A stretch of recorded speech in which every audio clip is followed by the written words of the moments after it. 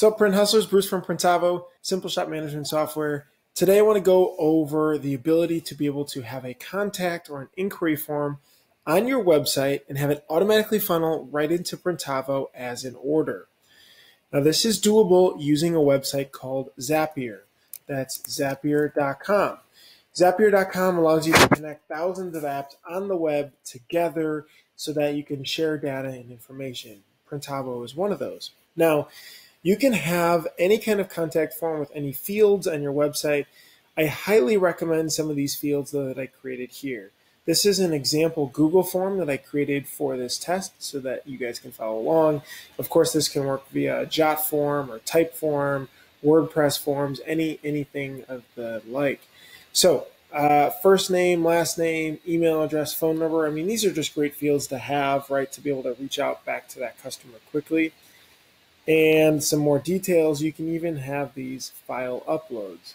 What we're going to do here is we're going to take this form and all this data, and we're going to be able to input it into a new quote here. So it'll start to fill out information that we need. And I actually want to assign it to a particular status because I want to know that these are inquiries coming in from the website. So I actually created this new status called quote inquiry form, gave it a color, and using status change notifications, we are going to use this to automatically probably email our sales rep that this happened. So you can have this say sales rep at yourshop.com and then a message for them to be able to know that, hey, you got a brand new message, go in here and quote them. So let's just go back here to set this example up. So again, we've got this form, this works great. Let's go into Zapier and let's click Make a Zap. We'll name it first, we'll call it Google Form to Printavo Quote. Now we'll choose our app where this is coming from. Again, they work with Jot forms, they work with all kinds of interesting contact forms that you'll find. They work with type form. So you're really good and covered here. For our example, we are using a Google form, and we want it to be any new response in the spreadsheet that came from that inquiry form. I'm going to go ahead and actually use our info@printavo.com here account for our Google form. Hit save and continue. I'm going to select the spreadsheet that I'm using here, which is current inquiry form test, and that worksheet is the form responses sheet. So this is exactly how we're going to get our data. This will be very independent of whatever form that you use. So you just follow the instructions. Okay, we've got an example here that I submitted on this form, so that way we've got an example to pull from. This lady Jane, and she's got some content of what she's looking for, the images, file uploads, and this and that. Perfect. This is the example that we'll use to go forward. Now, what we want to do is be able to add our action step. So we'll create an action, which is new quote in Printavo. I'll type in Printavo. I'll then go in here and type create quote invoice. And then we're going to select our Printavo account, hit save and continue. Okay, so now it's time to fill in the fields for this order. So the user, you can assign it to anybody. I'll just put it as the owner. The nickname for this job, probably good to nickname it maybe incoming contact request. Now we don't have any line items, but you can fill this up if you'd like. So we're just going to zero this out because when it comes into Printavo, that's when we will appropriately fill out the line items to quote them and message the customer back. This is the quote. Are you good to go and approve it? Now, customer due date. What you're going to want to do is keep in mind that we need a format like this: month / date / year in 4 digits. Format is important for us to accept it. Now, as you'll notice, The dates, for example, this timestamp when we got it is not in this same format. So Zapier is really smart and can help us format it correctly. So we'll just add a formatter here. And I will then go in, select date and time, save and continue. And then we're going to transform this. So what we're going to do is we're going to transform the format. So I'm going to select that. We'll give it the date that you would like to format, which is our timestamp. That's the one that we want to use. Now, of course, in the form, you could have a date that says, when do you need this by? That's a great question. And then you could do the same thing for this too.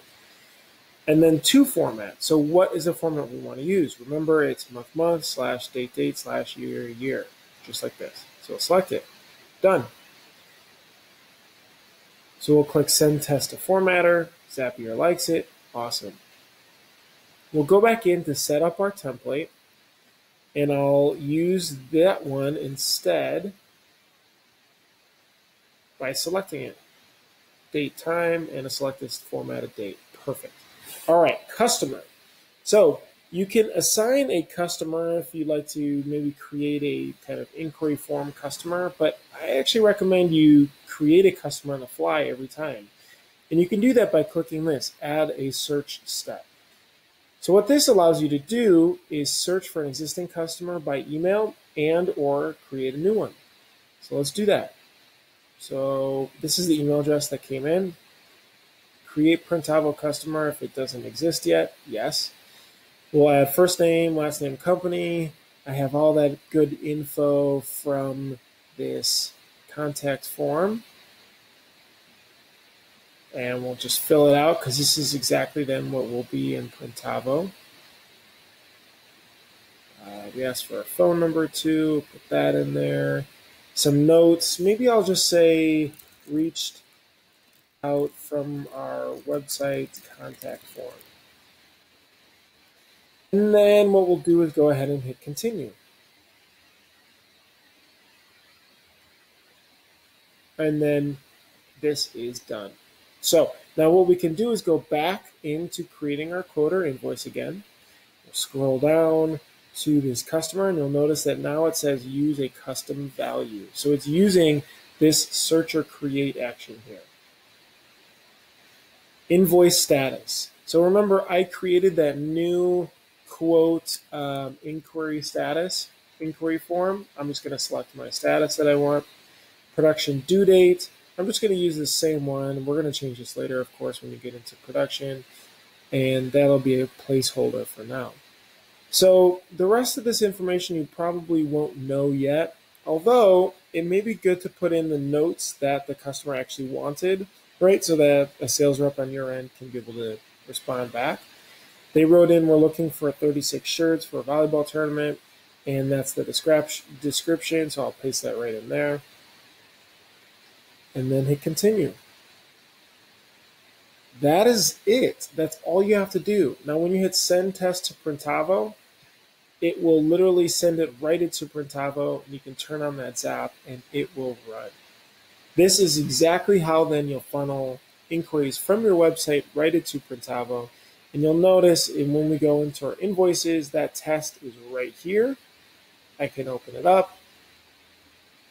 I'll see the details that they wanted. I'll be able to edit it, create an actual quote for them, and be able to send it off. Now, the one thing you'll notice actually is that we don't have the link to the files that they wanted. So you can always be able to add that as more information in the notes field. One thing you can't do is you cannot attach those as mockups. You will need to add them as notes. So we'll go in here, file uploads, and we'll just link to it right into here. Let's put in our description, or maybe file upload is a better description. And then we will select the link. So when we hit continue, that'll also be in there, and so you can download it, you can open it up, and then you'll be able to quote them appropriately. When you're ready, then you can send them a message, you can get approval, and keep moving on with your process from there. If you guys have questions, leave them in the comments below or email us support@printavo.com. Thanks.